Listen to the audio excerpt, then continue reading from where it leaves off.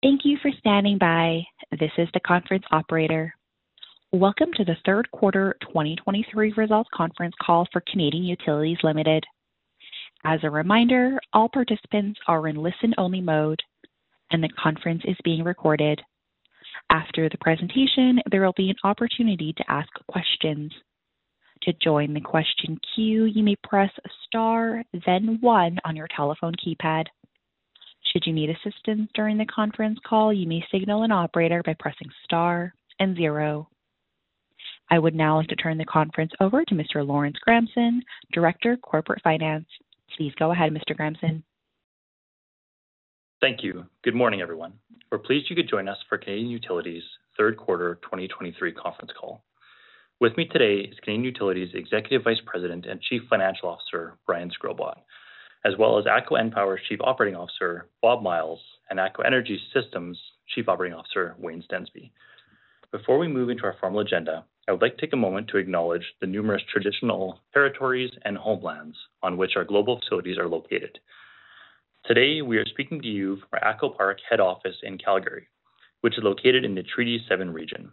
This is the ancestral territory of the Blackfoot Confederacy, comprised of the Siksika, Kainai, and Piikani nations, the Tsuut'ina Nation, and the Stoney Nakoda nations that include the Chiniki, Bearspaw, and Goodstoney First Nations.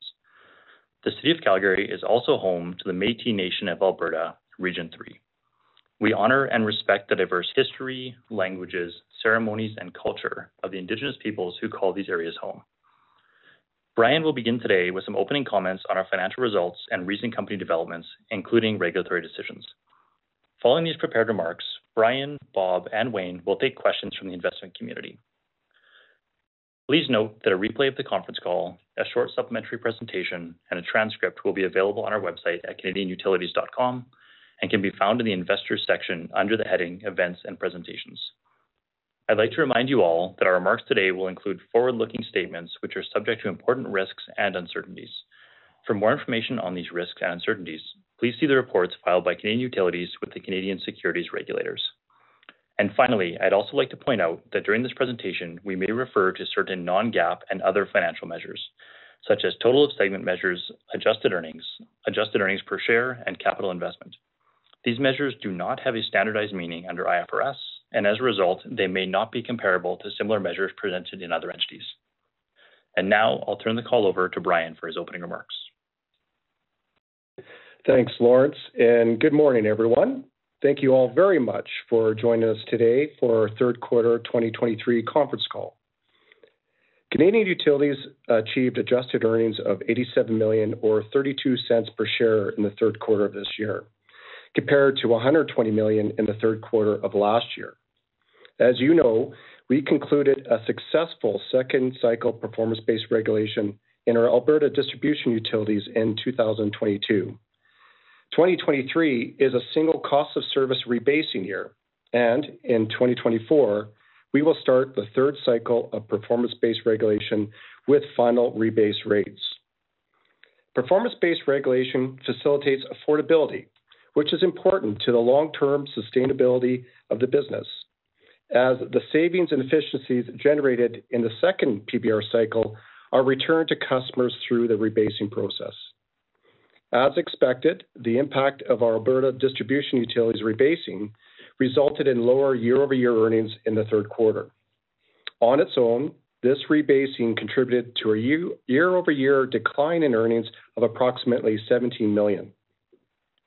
This is a significant impact to 2023 earnings, but for anyone who has listened to our conference calls throughout last year and this year, this is not an unexpected trend. It is a direct result of the exceptional performance that we drove throughout our second PBR cycle and the savings and efficiencies that are now being returned to customers. As our utility teams continue to work hard to find new efficiencies and drive down costs, we expect to see the earnings pressure associated with this rebasing begin to soften in the fourth quarter of this year. Looking ahead to 2024 and beyond within our Alberta utility businesses, I want to briefly touch on two key regulatory decisions that we received earlier this month. First, the Alberta Utilities Commission, or AUC, released the parameters for Alberta's third performance-based regulation cycle, or PBR3 for short, which will be the framework in which our Alberta distribution utilities operate for the period between 2024 and 2028. Included in our MD&A for this quarter is a detailed breakdown of the differences and similarities between PBR3 and our outgoing PBR2 framework. At a high level, while PBR3 does include a tiered earnings sharing mechanism, we continue to believe that this framework would create opportunities for us to deliver strong outperformance and growth throughout the term. And importantly, this framework allows us to make investments needed to drive both efficiencies and long-term stability for our energy distribution systems in the province. Also in October, the AUC delivered its decision on the generic cost of capital, or GCOC for short, and the parameters for 2024 and beyond. As was signaled throughout the year, the Commission has adopted the use of a formula for setting ROE, and this decision also reaffirmed equity thickness set at 37% for the Alberta utilities. The established formula for ROE utilizes a base rate of 9% and takes into account two variables to adjust this base rate. First, the changes in 30-year Government of Canada bond yields and changes in utility spreads. The Commission will update the ROE annually and issue the following year's ROE in November of the current year. Now, while the final 2024 ROE will still not be known until November of this year, current market data suggests an ROE in the range of 9 to 9.2%, up from the current rate of 8.5%. Now, as we begin to operate under these new frameworks in 2024, we'll continue to apply the ownership principles that we have historically used to drive efficiencies and operational excellence across our businesses, and we expect this to drive continued outperformance and growth for our business. Importantly, the receipt of both these critical regulatory decisions well in advance of the respective operating years further reinforces the strides we've seen in reducing regulatory lag in the province and providing prospectivity. Moving on to our natural gas distribution business in Australia, we continue to see strong growth in key operating metrics such as new connections, tariff rates, and system volumes. The narrative for this business, however, remains focused on Australia's in-country inflation profile, which continues to contribute to a year-over-year earnings pressure. As we alluded to in our second quarter 2023 conference call, it is important to remember that inflation in 2022 built rapidly in the second half of last year, with full-year inflation reaching almost 8% by the year-end 2022. As a result of this building profile in the prior year, our third quarter 2022 earnings were exceptionally strong, creating a comparable that is difficult to compete with in 2023 as inflation levels begin to moderate. This trend resulted in us reporting year-over-year decline of $8 million for this business in the quarter. Similar to the messaging we delivered throughout this year, we continue to expect Q4 and full-year earnings for this business to be lower than 2022 as the CPI trend continues to moderate in Australia. For added context, in-country estimates continue to suggest full-year inflation in Australia between 4 to 5%, which is consistent with the in-market estimates from last quarter. Now, before I move on to our ATCO and Power businesses, I want to briefly touch on the capital investments we made in the third quarter. The third quarter saw us invest $331 million in our business, with $307 million of the spending being within our existing utilities. This ongoing utility investment ensures a continued generation of stable earnings and reliable cash flows while also driving sustainable rate-based growth. The remaining capital was primarily related to our ongoing renewable generation initiatives at ATCO and Power. Moving on to ATCO and Power business, we delivered adjusted earnings of $9 million compared to $12 million for the same period last year. While our newly required and recently completed renewable assets contributed to earnings, lower demand in our natural gas storage business, timing of costs, and seasonally low wind output pressured earnings. As we continue to drive the numerous development processes already underway to completion, and these assets begin to contribute additional earnings, we're confident that the earnings power of these assets will become more pronounced. Now, moving to the development side of the discussion, it's been a busy quarter, and one highlighted by the creation and formalization of a number of key strategic partnerships that are paramount for us advancing growth strategy. In September, we announced our partnership with the Chiniki and Goodstoney First Nations, which saw them become joint owners of the Deerfoot and Barlow solar facilities. Nurturing Indigenous partnerships that promote social and economic development has long been a hallmark of our method of operating, and we're proud to announce that this agreement with our new partners. The Deerfoot and Barlow solar facilities are some of the largest solar installations in an urban setting in Western Canada, and I'm proud to say that our Barlow facility achieved full commercial operations in the second quarter of this year. And we expect our Deerfoot project to achieve the same in the fourth quarter of this year. This month, we also announced a virtual power purchase agreement with Lafarge Canada, which will see them receive 100% of the energy produced at our Empress Solar facility. Again, we are proud to be at the forefront of the energy transition and providing solutions to help customers like Lafarge reduce their own carbon emissions, and it remains a key priority for us in our growth strategy. Agreements like this also align with our target of having approximately 75% of the renewable generation portfolio contracted under long-term agreements with high-quality counterparties. This portfolio view to contractedness helps ensure a stable and secure cash flow stream for the long term, while ensuring we retain the needed flexibility to maximize value within the portfolio and to capture near-term economic benefits as they arise. For our Empress project, we expect to achieve full commercial operations in the fourth quarter of this year. Now, looking ahead to our development pipeline, I think it's also valuable to briefly touch on the AUC's decision to pause approvals for the new renewable electricity generation projects until February of next year. First and foremost, this announcement does not impact our projects under construction, which are the upgrading of the 40 Mile wind asset or the near-term development of our 40 Mile solar project.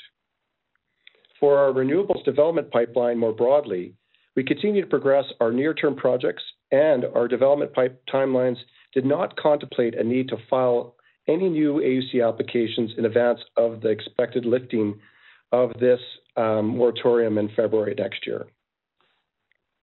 We also continue to be focused on developing the 40 Mile solar project, and we do not expect the project delays related to this government pause. I would say that throughout this process, we've been working collaboratively with the AUC to ensure that the importance of developing these assets for the benefit of our province and its decarbonization goals is well understood. Finally, we remain committed to our hydrogen project within Alberta's industrial heartland and continue to move development of that project forward. Since last quarter, we've actively re-engaged discussions with both financial and strategic partners, along with the off-takers that are key to underwriting the business case on a project of this scale. We continue to believe that demand of this area exceeds the facility capacity. These negotiations are in advanced stages, and we expect to be able to provide further clarity on timing and next steps in the coming months. Now, on the topic of hydrogen, earlier this week, it was also announced that our ATCO Australia business was named a preferred partner in the delivery of the South Australian Government's Hydrogen Jobs Plan. Under this plan, we'll work as part of this consortium with our partner to deliver a strategy and development program for a 250 megawatt hydrogen production facility, along with a 200 megawatt hydrogen-fueled electricity generation facility and related hydrogen storage. While this project is in its early days, projects like this further cement our global hydrogen strategy and our position as leaders in the global transition to a cleaner energy. So summing up overall, our third quarter results were in line with our expectations for a rebasing year. The earnings pressures that we expected related to rebasing and Australian inflation were evident in the quarter, but we expected this rebasing pressure to begin to ease in the fourth quarter. Now, looking again ahead to 2024, our Alberta utilities now have prospectivity following the regulatory decisions on PBR3 and the GCOC that was received earlier this month.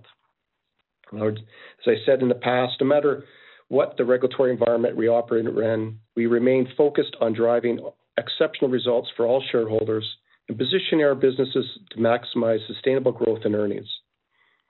I look forward to sharing our full 2023 performance and providing further updates on the progress of our numerous growth initiatives on our next call in early 2024. Now that concludes my prepared remarks, but before we open the call to questions from the analyst community, I just want to give everyone a chance to hear from both Bob Miles on our ATCO Empower business and Wayne Stensby on our ATCO Energy Systems business.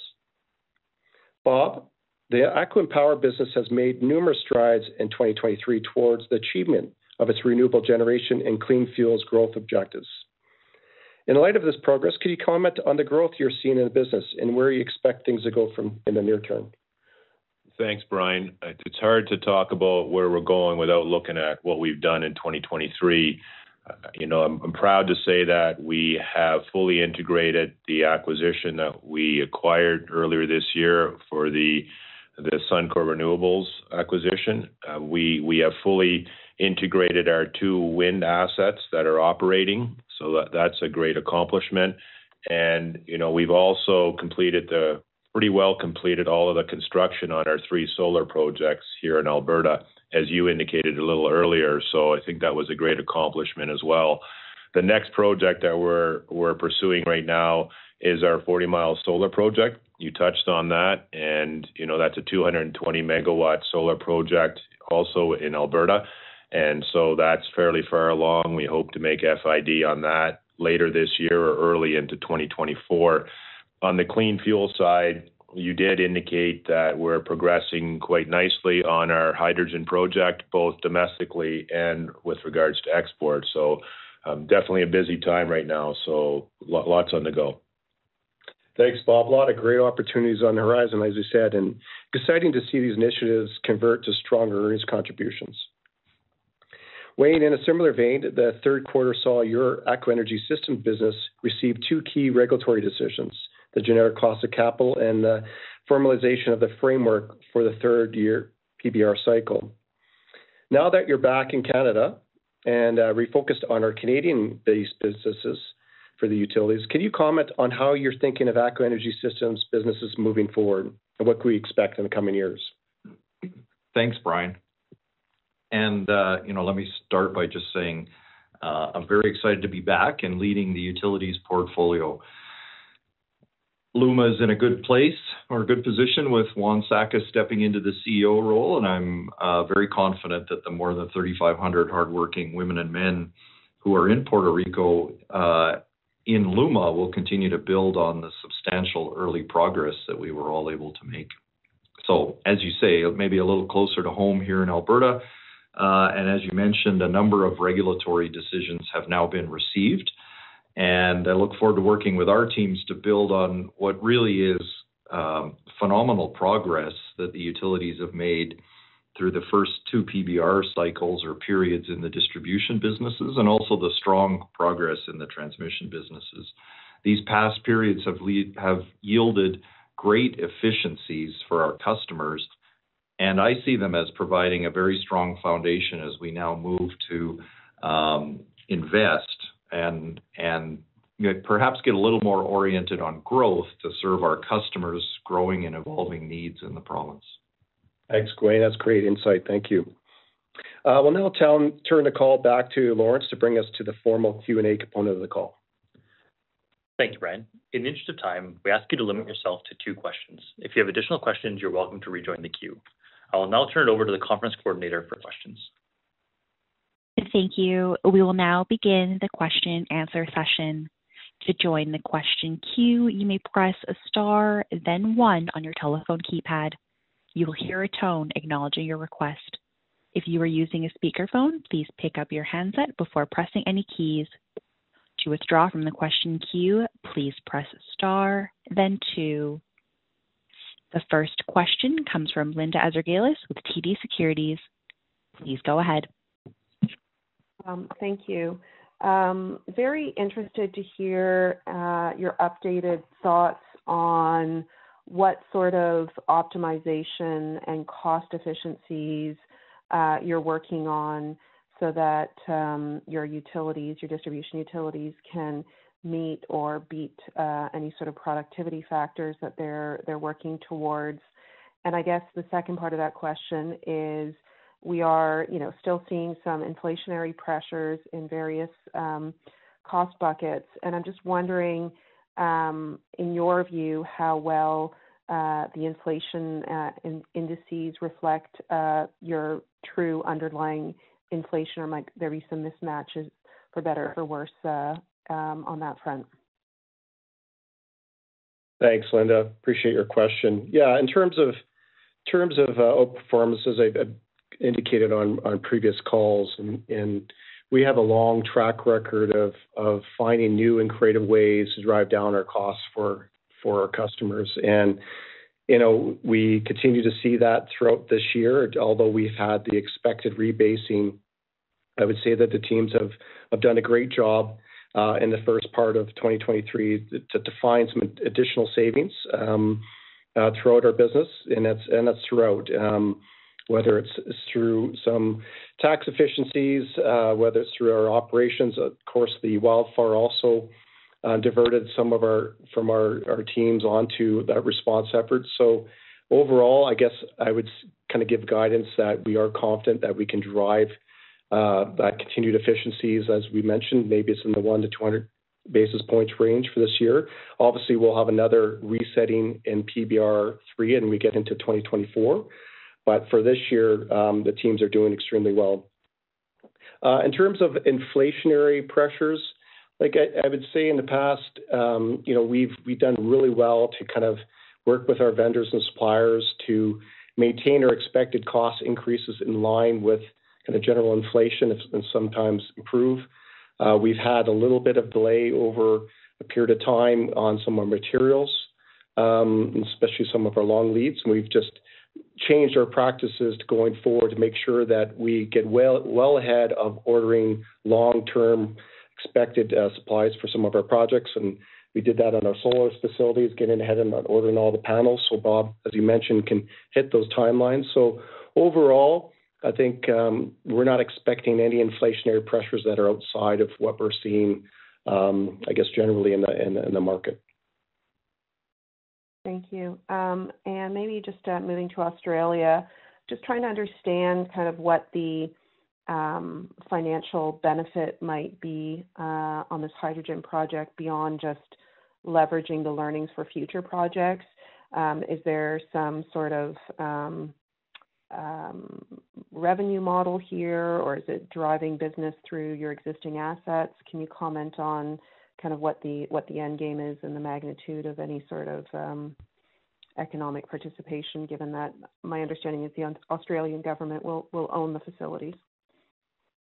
Yeah, maybe I'll start and then I'll ask Bob to help chip in here. And so first of all, I would just kind of comment that it's very early days. And yeah, we're very excited to work with the South Australian government on this project. And it really sees kind of the benefit of kind of our outward approach to the hydrogen strategy globally and how we're recognized in the jurisdictions that we operate in.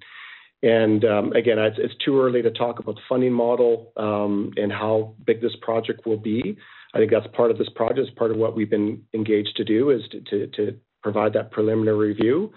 But I do think it's great for our business and kind of builds on some of the work that we've been doing across our various business units. And maybe, Bob, I'll turn it over to you to maybe provide some further color. Yeah, maybe the only other things, by the way, hi, Linda. The only thing I'd add to what Brian said is this project, I would say could be one of three things. It could be engineering, procurement, construction. It could be engineering, procurement, construction, and operation. And there's the potential of equity ownership as well. So as Brian indicated, it is early days, but all of three of those scenarios have all been discussed with the South Australia government as well. Thank you. I appreciate the context. The next question comes from Rob Hope with Scotiabank. Please go ahead. Good morning, everyone. Wanted to circle back on the InPower business. It's been a little choppy out there in terms of valuations, the pause. And on the Q2 call, you had talked about the potential for looking at other financing opportunities for this business, whether it be a number of outcomes there. So just wonder if you could give us an update on how you're thinking about financing the renewable power business. Yeah, maybe I'll start off and on the financing side. Yeah, like as we talked about in the second quarter, we're looking at the long term, how we're going to fund the business, and we must consider how we best optimize the value for CWEL shareholders and each step of the way. Well, in the immediate term, our funding needs are tied to the continued development of our renewables pipelines and the pre-FID hydrogen work. So to support this need, we're continuing to consider partnerships options, particularly in the short term. Longer term, though, we'll continue to evaluate both private and public sources of funding for the continued growth of the company. So, with all the strategic decisions that we make, we'll continue to evaluate these opportunities through the lens of shareholder value creation and the long-term growth and stability of this business.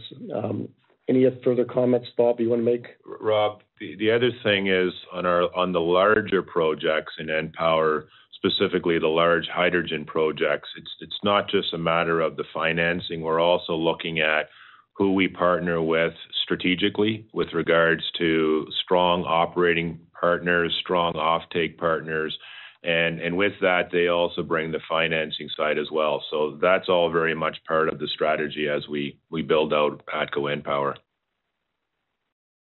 I appreciate that. And then maybe more broadly, with the strong balance sheet, you were able to access capital a little over a month ago at attractive rates, as well as kind of the choppiness we're seeing in the market. Have you thought, or kind of what are your views on acquiring assets a little cyclically in this environment and using your balance sheet to maybe buy things for value? Yeah, thanks, Rob. And yeah, I'd say that we're constantly evaluating opportunities, whether it's through M&A or other parts of business. And, that doesn't change. Yes, there's some volatility in the cycle right now and appreciate that where the capital markets are today. But yeah, I'd say that we're constantly evaluating all of our aspects of our business and geographic locations, opportunities. And if there is something out there that is attractive and creative, we'll certainly look at it. Thank you. The next question comes from Maurice Choy with RBC Capital Markets. Please go ahead.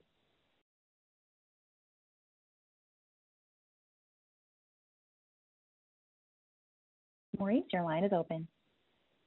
Sorry about that. Muted myself. Good morning, everyone. Just wanted to follow up on the ATCO InPower. Sorry if I missed this, but when are we expecting to provide? When are we expecting to hear a meaningful update on this, if not a decision? And also, I know that you've been doing some market feedback on the potential options on this. So, any thoughts on what you've been hearing, recognizing obviously as my colleague mentioned, the market is choppy.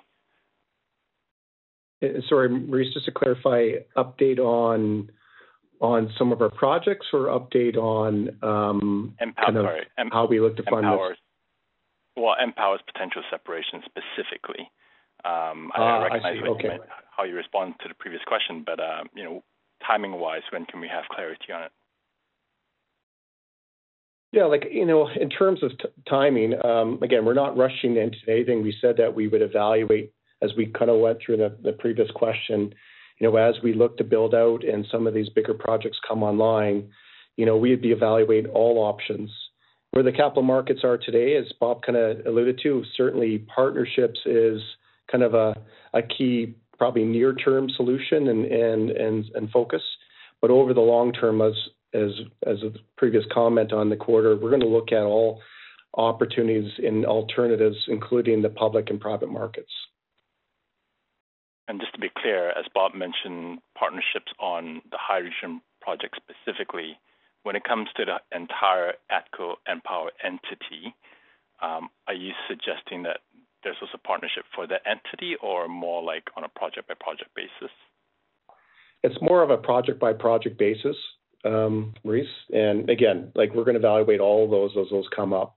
And you've seen us just announce a partnership on some of our renewables. And so that's kind of evidence of what we're looking at.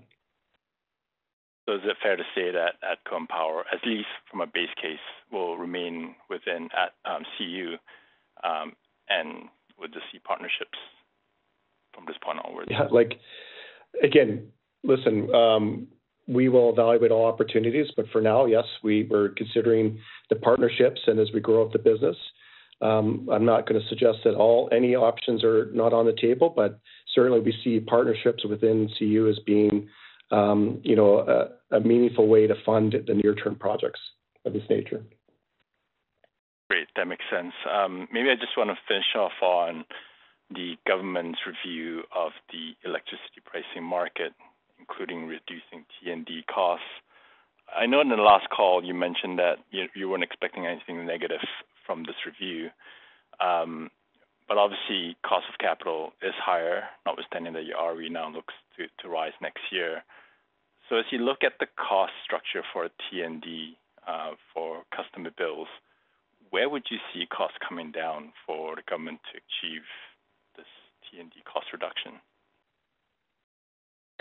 Yeah, it's a great question, and I think as I alluded to in prior calls, what we can directly do in our business is what we try to focus on, and certainly as we've kind of communicated, we've worked really hard to drive down our costs for our customers, and we've seen a rate reduction both in our transmission business and our distribution business with PBR rebasing. So that is the meaningful thing that we can do as a utility company. That said, we continue to work with the ISO and, in terms of project designs and market studies to help how we best source and do the right pricing those to get the most efficient way of connecting new generation, but also how do we ensure that our distribution and transmission grids can continue to provide the safe and reliability of the energy delivery. I know, Wayne, anything else that you'd want to offer? Maybe what I would kind of just add, Brian, is we completely recognize the challenges of affordability, here in Alberta and across Canada, right? And so we're well aware of that. We empathize with our customers as they have seen cost increases. The cost on the bill is, of course, the sum of the transmission and distribution, or the delivery costs and the generation costs. And, as you would recognize, there's been some volatility in all of that in the last few months and even years. As Brian indicated, as we move forward, I think our emphasis is going to be on how do we continue to invest in those networks and bring the reliability improvements and the climate adaptation and resiliency improvements that our customers are really demanding. So I see it as far more than just a cost conversation. And I think that's very important in our role as we have these distribution and transmission utilities here in Alberta, and our role as a broader energy provider. Great. Thanks for the color. The next question comes from Mark Jarvi with CIBC Capital Markets. Please go ahead. Yeah, thanks. Good morning, everyone. So just coming to the decisions, the formula for the ROE and the PBR parameters, including an earned sharing mechanism, how would you think that all shakes out? Obviously the base ROE is going higher, but you then move into an earning sharing mechanism on above 200 basis points. Do you think the all-in earned ROE changes at all under the new construct relative to what you were operating under previously? Yeah, thanks, Mark. Great question. And, overall, I think we're in terms of generic cost of capital decision, as kind of expected, the commission moved to a formula with the goal of reducing regulatory lag. That said, we're thankful that the base ROE has gone up. That said, it's probably below what we'd like it to be, but it's it's still going in the right direction. In terms of the earnings sharing mechanism, at least, the first 200 basis points is on the count of shareholders, and that above that, there starts to becoming a sharing, which, as I think is a balance that the commission struck at the end of the day, providing a supportive framework.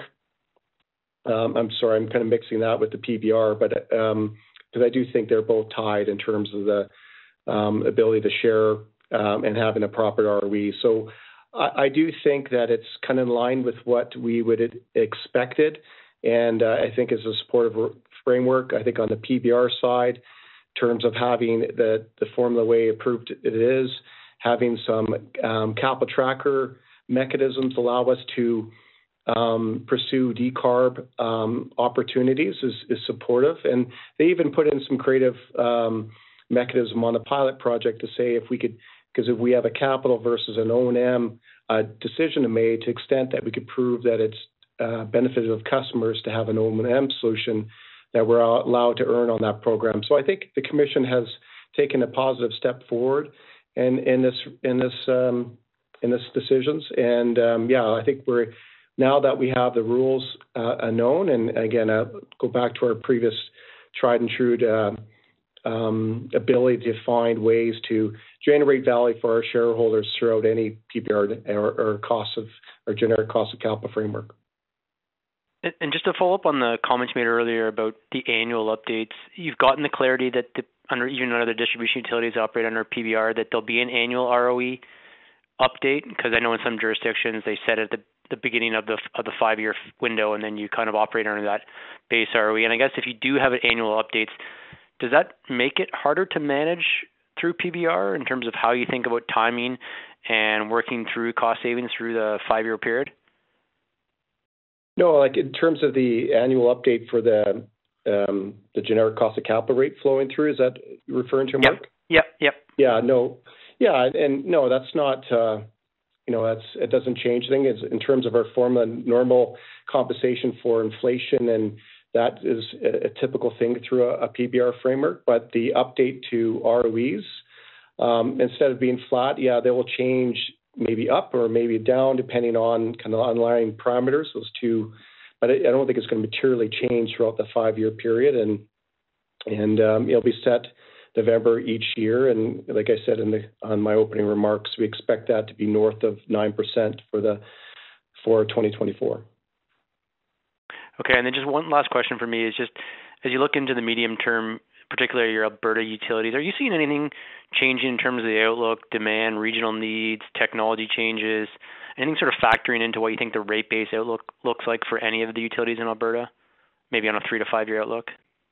Yeah, maybe I'll let Wayne kind of answer this one. I think he kind of hit it off in terms of what our outlook looks like, and certainly all of those factors are something that are currently on our radar. Maybe Wayne, do you want to get your views on that? Yeah, and I think you hit the kind of key elements in a way, but and I'm almost building on the affordability conversation from a couple of questions ago, but we are seeing strong demand growth from our customers across the province. Alberta, the Alberta economy is doing well, and in an inflationary situation, right? So we are seeing customer growth. We are seeing, I would say, ever increasing needs from our customers or wants from our customers from their utilities, and so we are building strong plans as we move forward to invest and support those growing customer needs and growing numbers of customers. So we see the next 3 to 5 years as very positive for our 4 Alberta utilities. And was that expected to manifest itself into higher rate base growth when you look at maybe in a 5-year horizon? Yes. Okay, I'll leave it there. Thanks. The next question comes from Patrick Kenny with National Bank Financial. Please go ahead. Thank you. Good morning. You guys touched on on LUMA in your prepared remarks, but any update or guidance on when we might see a transition from the supplemental to the O&M agreement? I'll pass that one on to Wayne. Good morning, Patrick. Yes, it is the question we've been facing, I suppose, for two or 3 years at this point in time. But maybe I can offer you a little more kind of color there. It's in the public markets that the court dates or the confirmation hearing dates have been set for the first 2 weeks of March of next year. It's possible those are delayed, but I think it's highly unlikely at this point in time. It's a U.S. federal bankruptcy court, and so the judge will hold those confirmation hearings. If you follow then kind of, conventional thinking from March, I think that plan will take, there'll have to be the hearing or the trial, I guess, then the evidence, then the eventual ruling. That will probably take you all the way till middle of next year, and then there's the implementation of the plan. So, and on broad strokes, we would imagine that PREPA emerges from bankruptcy perhaps towards the end of 2024. That said, as you know, LUMA extended the supplemental period with no deadline roughly a year ago. And so if it takes longer, it takes longer. I think our real focus, organizationally, is to continue to build on what we were hired to do, which is fundamentally transform the electric system in Puerto Rico and rebuild and improve that system. And so that's where I would tell you the vast majority of the focus is as we follow through the bankruptcy. I guess I should have added, of course, as you know, once we move out of the supplemental period, we move into the 15-year term of the contract. Right. Okay. That's perfect. Thank you for the update. And then maybe just shifting gears to the balance sheet. Brian, you issued some 30-year paper late in the quarter. Can you just provide maybe an update on your funding needs for the remainder of the year and maybe into 2024? Are there any other upcoming maturities or CapEx spend that you might be able to pre-fund and maybe take some additional market risk off the table? Yeah, thanks, Patrick, for the question. Yeah, you mentioned our issue that we did earlier in the year, and very, very successful, very happy with the outcome of that debt issue. Got very favorable rates and well oversubscribed. And it's also the first issue since withdrawing from our ratings from S&P. And so in terms of the rest of the year, no, we don't expect to have to access the market for the remaining of this year. And then to next year, I'd see that, we have definitely some flexibility there. And at least on the CU Inc. side, we expect to be probably around the same range of this year for our needs, but with some flexibility. Got it. Thanks for that. I'll leave it there, guys. Once again, anyone on the conference call who wishes to ask a question may press star 1 at this time. The next question comes from Ben Pham with BMO. Please go ahead. Hi, good morning. I wanted to go back to the Alberta rebasing. I know you mentioned that it's tracking in line with your expectations, the rebase and where earnings are going for 2023. I wanted to reconcile that with some of your comments early in the year. I think you mentioned Q3 was going to be a peak rebase, and then you would see growth in Q4. Is that still the trend? Because it looks like Q3 ended up not being as bad as Q2. Yeah, no, thanks, Ben, for the comments. And I'd say generality in terms of the seasonality of that's typically the case. And I would say there's always some timing of costs and initiatives that happen throughout the year. And I would say for the third quarter here, we did have some time, especially in our electric distribution business, timing of some costs, which probably improved us versus where kind of above the normal seasonality would be. So I guess, yes, overall, we would expect, but with that kind of proviso that we do have on a typical year, some timing of operating initiatives from one year to the next. And whether it's us working on wildfire restoration, that changes some of our timing of our O&M costs. Those are kind of like examples which could, from a typical year-over-year comparison and cause some noise. Is that Q3 timing and some of that maintenance work, is that pushing to Q4 then, and maybe you won't see growth year over year? Yeah, I think, I'd say we're still back in line with what we expect for when we communicated. Listen, we know we're coming off a 2022 outperformance, and I think you've seen the regulatory filings and the significant outperformance we achieved. We do expect to come back down to kind of that 100 to 200 basis point range by the end of the year. So I do see a little bit of that averse in Q4, but again, I do think it's in line with the guidance that we've already provided into that 100 to 200 basis point range. I understood, and I know usually with the second question is on CapEx. I mean, no news means there's no change in that utility CapEx budget. But I wanted to check there's some reference to maybe rate base growth maybe moving better than expected. Is that more reference to your beyond your guidance timeframe?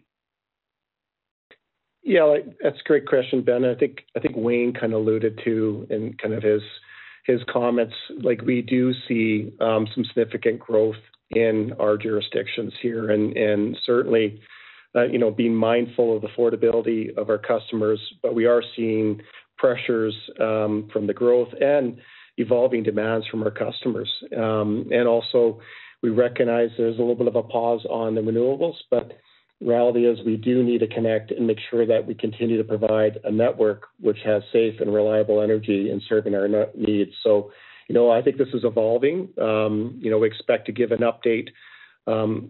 Typically we provide a further update at the end of the year. So in February, we'll provide kind of a more refined guidance in terms of what our expectations and outlook is for the next, say, 3 to 5 years. Okay, that's great. Thank you. This concludes the question and answer session. I would like to turn the conference back over to Mr. Lawrence Gramson for any closing remarks. Thank you, operator, and thank you all for participating today. We appreciate your interest in Canadian Utilities, and we look forward to speaking with you again soon. This concludes today's conference call. You may disconnect your lines. Thank you for participating and have a pleasant day.